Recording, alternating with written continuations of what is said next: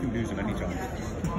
Hello, I'm Ellen Preston. I'm the Vice President of the I'm going to present the Volunteer of the Year Award. The awards are written by Laura Caligieri, who's our Director of our Family Support Programs. Our award winner is Sidoni, and Sidoni came to the Charles River Center this past summer when she relocated to Needham from Brookline. She wanted to find a few volunteer opportunities and ended up reaching out to Family Support. Sidoni came to meet with Laura, and immediately she knew she'd be a great fit for our adult program. We have been lucky enough to have her volunteering since June on Tuesdays, Wednesdays, and Thursdays with our Adult Extended Day program. On day one, she confidently jumped right in, creating positive connections and relationships to the individuals participating in our group. She's patient, kind, intuitive, as well as helpful, creative, and most admirably, she's incredibly selfless. She formed a bond with the participants quickly, and they show definite admiration and respect towards her.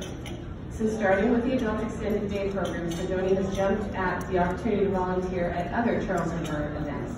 She and her husband, Paul, who's here tonight, volunteered as event leaders at our 31st annual Ellie Bloom Special Olympics, and they volunteered at our Charles River Center's 5K event.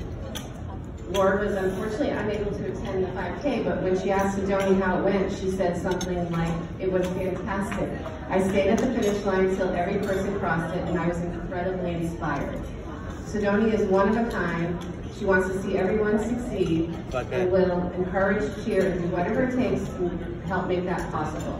Sidoni and her husband, Paul, have quickly become beloved members of the Charles River Center community, and we feel very fortunate that they found us and continue to put their time and effort into our program. This is Laura. I am extremely grateful that Sidoni reached out to the Charles River Center, not only because she is an incredible asset to our programs and beloved by our participants, but I am more selfishly grateful because not only did Charles River gain a fantastic volunteer for the Family Support Programs, but I have made an irreplaceable friend. Thank you, Sidoni, for all that you do. We appreciate it beyond measure, and cheers to you. And this is Beth Garlick, who's a participant in the Adult Extended Day program, helping me here today.